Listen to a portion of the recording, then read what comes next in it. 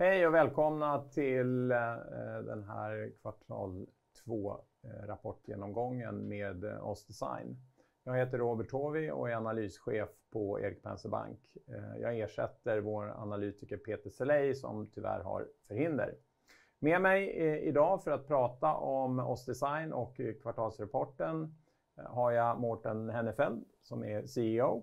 Welcome Morten. Thank you very much.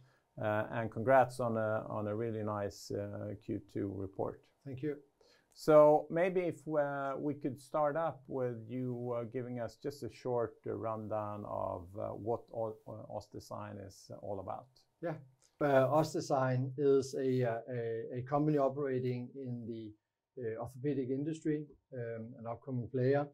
We today participate in 2 different segments in that industry in our CMF or cranial.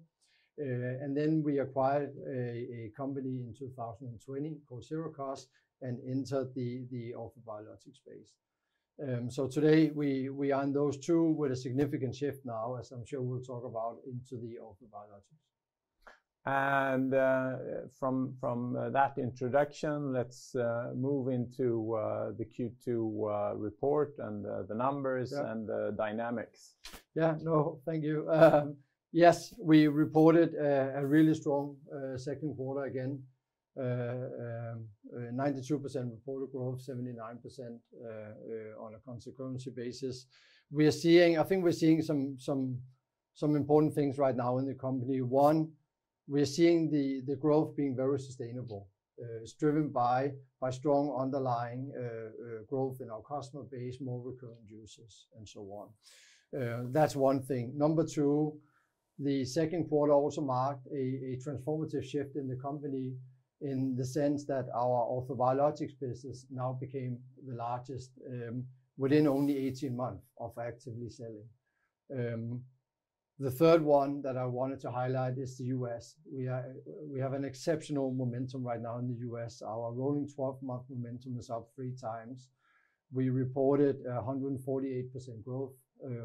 This is the 5th consecutive quarter of triple-digit growth now in the US. Then we also won some very large customers, these so-called IDNs, integrated delivery networks, that are really hard to get into. And last but not least, I think the quarter and the report also clearly demonstrated the scalability that we're now seeing in the company, and then in the second quarter, that's also translated into operating leverage. So basically, we're seeing quite a few strategic shifts here in terms of geography. The US market is really growing. And maybe that's where you're putting your focus. Also, we're seeing the kind of little brother in terms of products being the main product area now. Yeah. And lastly, you're moving into a new kind of client area with larger, bigger clients. Yeah. Do you see that? Do you see that trajectory continuing? I mean, absolutely. I think it's pretty evident when you read the report, and we can talk a little bit. I also just want to go back 2.5 years to when we launched the strategy. This is exactly in line with our strategy. If anyone remember the 5 strategic priorities we announced, number 1 is winning in the US, and number 2 is build an orthobiologics business. So yes, you're absolutely right. In 2020, OssDsign was a cranial company with a dominant footprint in Europe, where US was actually quite a marginal part of the business.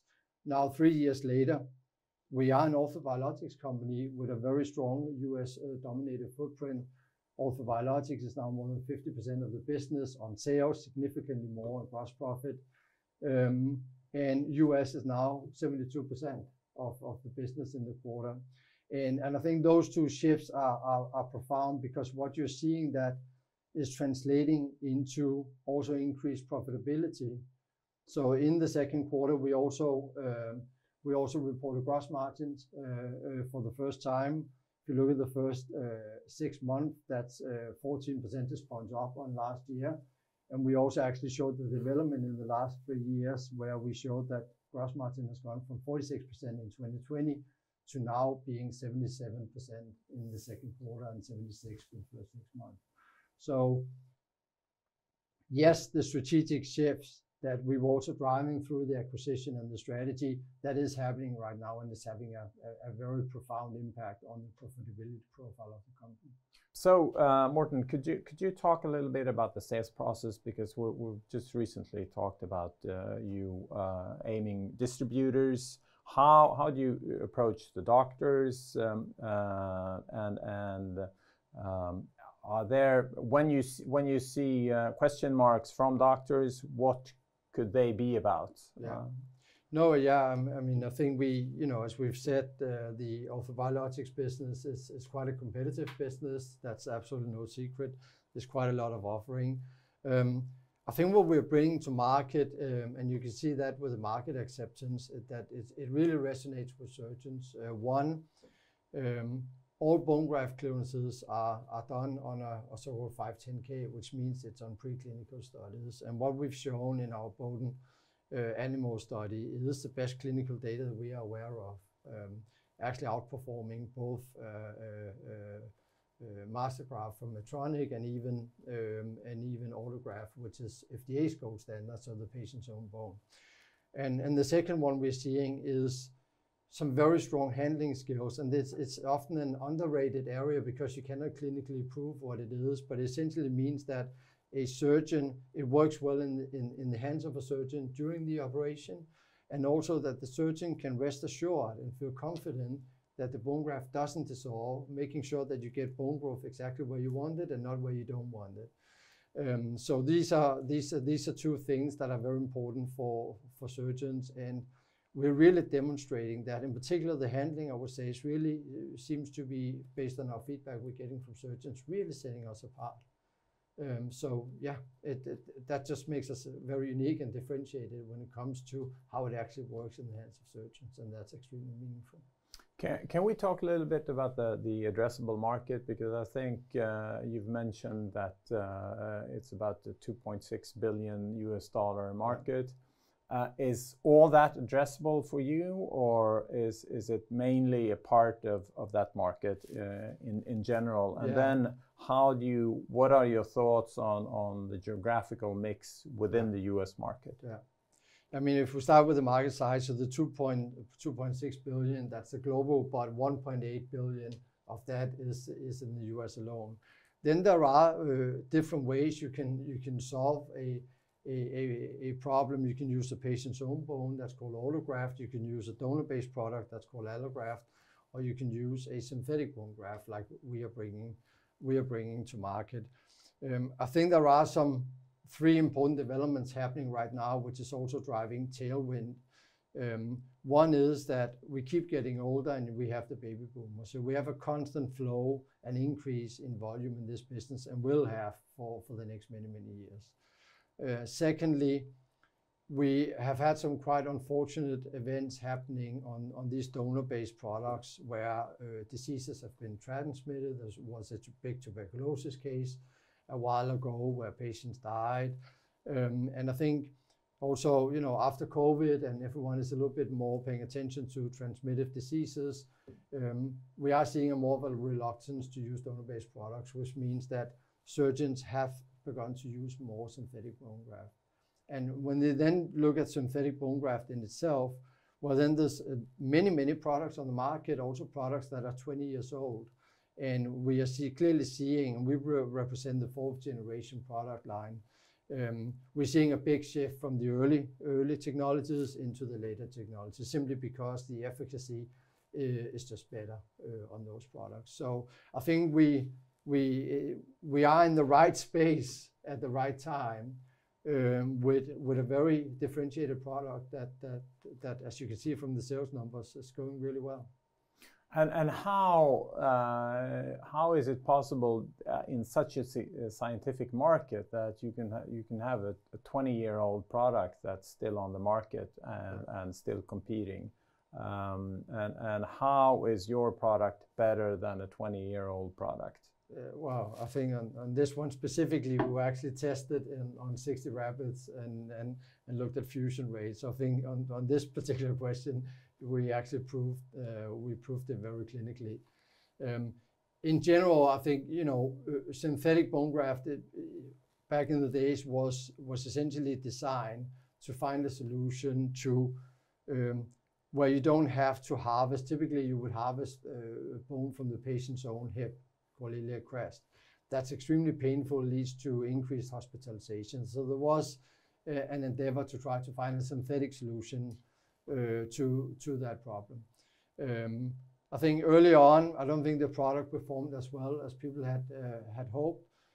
But I think as we demonstrated right now with our preclinical data, we actually outperformed both using the patient's own bone, which, as I said, is FDA's gold standard, and we even outperformed a product that has been in the market for a period of time. So I think we've done everything we can to help us actually deliver this successful early commercialization, right?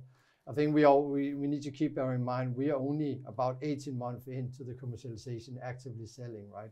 We launched it or more or less on the day 2 years ago. But as you know, it takes time to get approved in hospitals and so on. So it's still early days, and we're extremely happy with what we're seeing. So I think you delivered some 77% gross margins, which of course is extremely strong. Yeah. How does that compare to the cranial business gross margins? Yeah. And also, how scalable from this level is the business model? Yeah. Well, let me maybe put it into context. We actually don't report by franchise, but now we have 50-50 split. People can probably do the math. I think it's important to look at it in the context. Back in 2020, when we were only a cranial company with a large European footprint relative to the US, we had 46% in gross margin. Then in the first year of the turnaround, we defocused on some products, we revamped some parts of the company, and I think we saw an impact of about 12 percentage points increase, largely because of that. From 21 and the 58 into the 77 we're now reporting, that can all be attributed to the launch, entry into biologics and the launch of OssDsign Catalyst. So there's no doubt that this is very, very scalable, right? We've been able to do this. Yes, we've had some cost increases over the 3 years, but nothing comparable to what's actually driving the catalyst acceleration. So I think there's no doubt. People can see now also in the numbers how scalable it is, how it has significantly transformed the company from a cranial to now essentially being an orthobiologics company with a large European footprint. And we're seeing that translating into increased scalability, better ASPs, increased gross profit. And for this quarter also, now we're seeing it in terms of operating leverage. So of course, this is exactly what we hope to see when we acquired Sirakoss about 3 years ago. And it's pleasing to see that it's actually delivering to that deal model we did back then.